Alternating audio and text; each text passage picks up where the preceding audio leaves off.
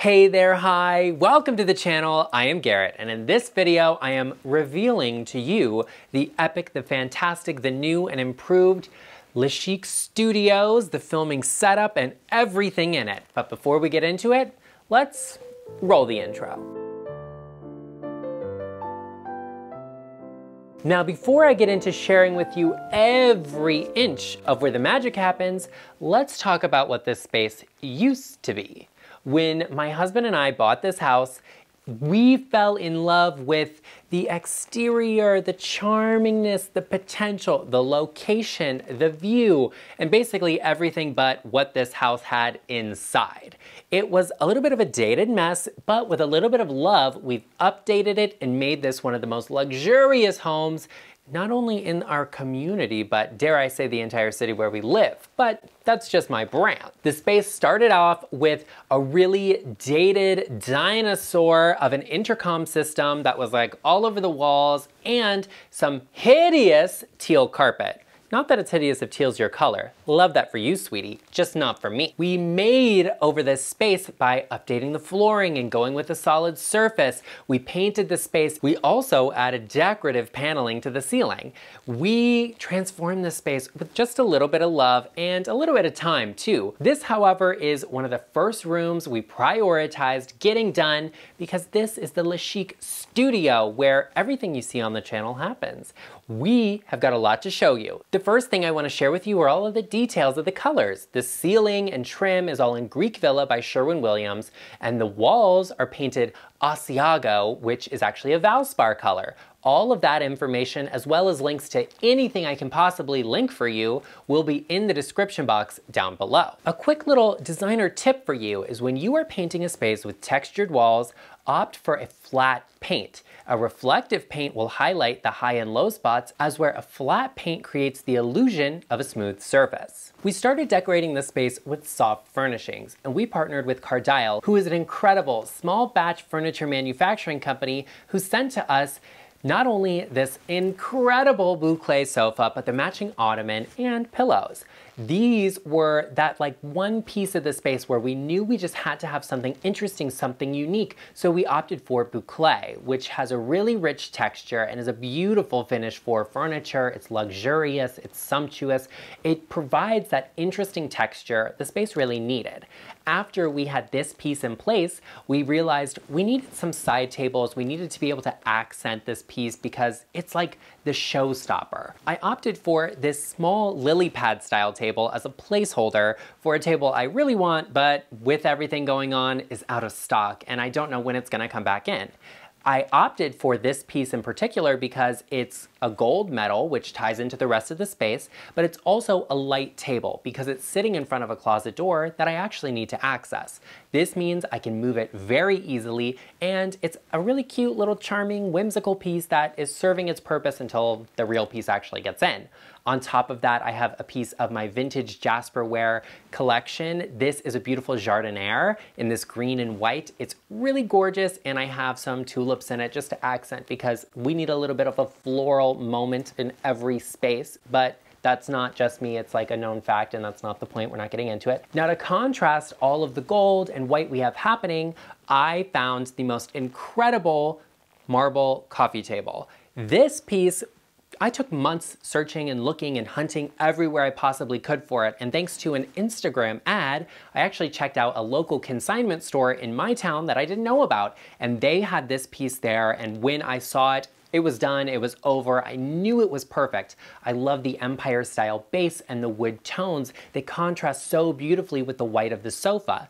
I initially intended on changing the marble top out, but as soon as I sat it on top of this rug, I knew. Green was the color I didn't know I needed in this space. It's the wild card. It's that one piece that just ties the space together. It's unexpected, but so luxurious. The coffee table is also styled with the dictionary of blue and white printed pottery. You all know I have an obsession with blue and white, so of course I have this beautiful blue and white jar here, which is actually available to shop on my Amazon storefront. Contrasting with both of those is this delicate and dainty, beautiful mid-century glass piece. This is actually by a company called Aldan, and and it's vintage. I believe it used to be an ashtray, but now it's just a little dish, and the gold and white of it really contrasts and pops off the green marble, which is something I really love. The one thing about this coffee table though is that the proportions of the table don't match the sofa. And to compensate for this, I actually have this layered with a small blue velvet ottoman. This piece elongates the look of the table, meaning the scale of it is better with the sofa. It was really hard for me to find a beautiful oval-shaped table that had the right character I was looking for in this space. This piece, this idea of layering these two as a coffee table ottoman set, works really beautifully and helps to balance the scale and proportions of this space. While we are on the topic of this beautiful green coffee table, let's talk about his little sister, the plinth, to the side of the sofa. I hunted high and low for a green marble plinth, and let me tell you, I scoured the shops, I scoured the internet, I looked everywhere and under every stone to the point where I basically gave up, and I was about to order slabs of stone to have this made. I was literally gonna have them shipped from India, not even kidding, and I thought, Garrett, before you place this order, let's do a quick Google, and guess who popped up? She is a game changer in this space, and she ties in all of the green tones that are happening throughout the room in beautifully. She brings out some of the color from the artwork and the table, and she extends it into the other side of the room, and I absolutely adore that.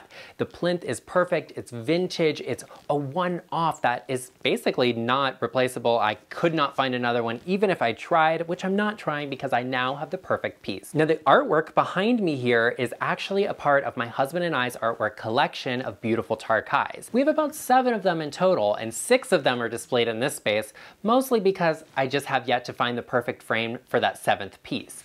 These 3 are beautiful, they have pops of color, and they're gorgeous above the sofa, and they also serve as a really beautiful backdrop in my videos. The other part of my backdrop is the drapes. These are just like the chef's kiss of the space. They are gorgeous, custom. I cannot believe the insane quality of these pieces.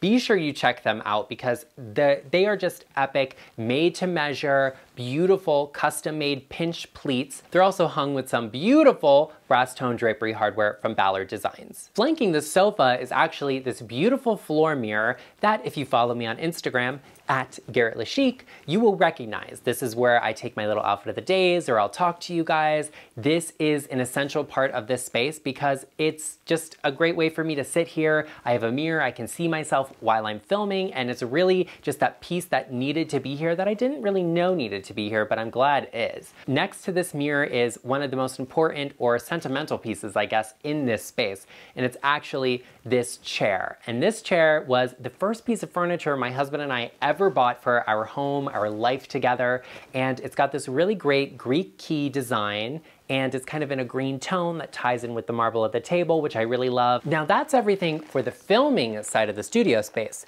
Let's head over and talk about everything in the office area of the studio. Welcome to the office side of the GarrettLeChic studio, where all the behind the scenes happen. When creating the entirety of this space, we wanted the best of everything because our subscribers deserve it. So if you're not already, be sure you take a moment and hit the subscribe button and turn on the bell notification to get notified every time I upload, so you don't miss another epic and luxurious makeover. Now there's a lot that goes into this channel, and it's not just filming. The whole behind the scenes end happens on this side of the studio. My husband and I are equal partners, 50-50 in this business, and so we both share this space. It was really important to us that it's a part of the studio, but it feels independent, which is why we decorated it in the way we did. We used 2 separate rugs. The rug in the filming space is a vintage Turkish rug from rugsir.com, and it's beautiful, it's high impact, it's blue, white, and ivory, while the rug on this side of the room is also vintage Turkish, and it's blue and white. To coordinate with the other, it actually has little bits of brown in it that mean it feels separate, it feels independent, so this is a clearly defined space. However, for our filming needs, we had to have great lighting, and we wanted that lighting to connect the 2 spaces. We chose this very long yet thin fixture that extends to both sides of the space and has color changing light bulbs, meaning we can tone or change the temperature of lighting as we need to. The office side of the room has a little bit of a different feeling. The filming space is a lot lighter and airier, while the office has a big heavy desk in it. this is a double-sided partner's desk because, like I said, my husband and I do this business together. We do our work together, so we both have to have a seat at the table. And I adore this desk because it has a ton of storage. It's also oval shaped, which means in a room like this that isn't the biggest room in the world, but it is still spacious, we can definitely fit the desk. The oval shape means that we have more accessibility to get around this piece of furniture, which is definitely something that's very important. These blue sapphire chairs are actually a part of my dining set. If you haven't seen my dining room makeover video, it will be linked in the description box. But these blue velvet chairs are a part of that set, so while I'm entertaining, I can bring these downstairs and we have enough matching chairs.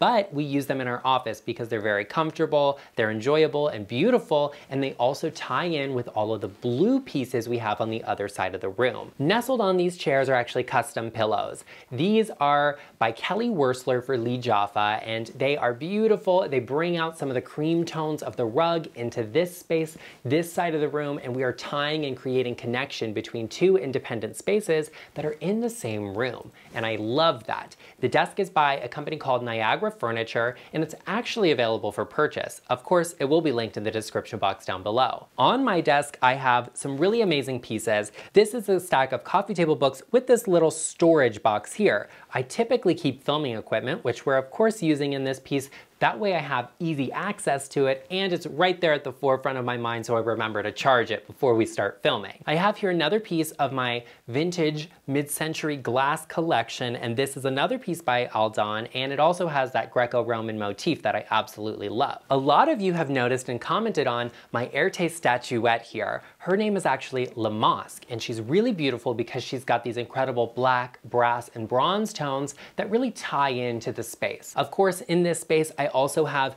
this beautiful antique gilt chair. This is another part of my dining set that we have this piece here, so if someone's at the computer and we're watching a video, we can just pull up that chair without having to rearrange the entire room. It's a beautiful piece that also ties into all of the gold accents. The artwork on this side of the room takes the center stage. We have 3 more of our Tarkay collection. This big, beautiful lady here above the desk, she's in a black frame, which we're going to make over the frame, but let me know, do you think I should do it in brown or gold, or maybe brown with accents of gold? We have 2 more pieces here, a smaller piece and a mid-sized piece. One is stacked atop the other, kind of pulling back to this layered artwork we have on the other side of the room while allowing me to create the scale I'm after by hanging all of these pieces aligned with each other. Even though they're smaller, I stack them so they have the impact of a bigger piece.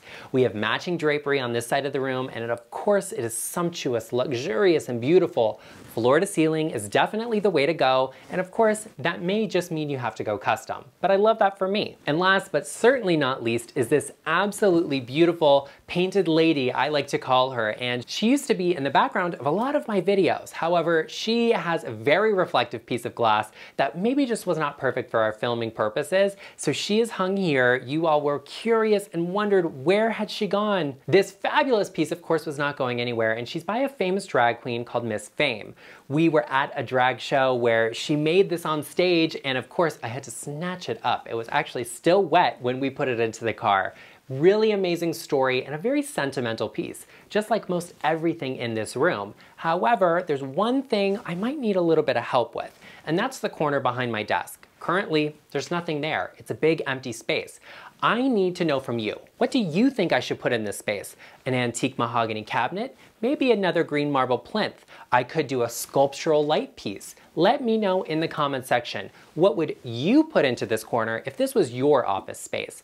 I want to hear from you, but I also know that you know someone that they are making over their home office and they might need a little bit of help. Share this video with them because friends help friends. And with that said, I will see you in the next one.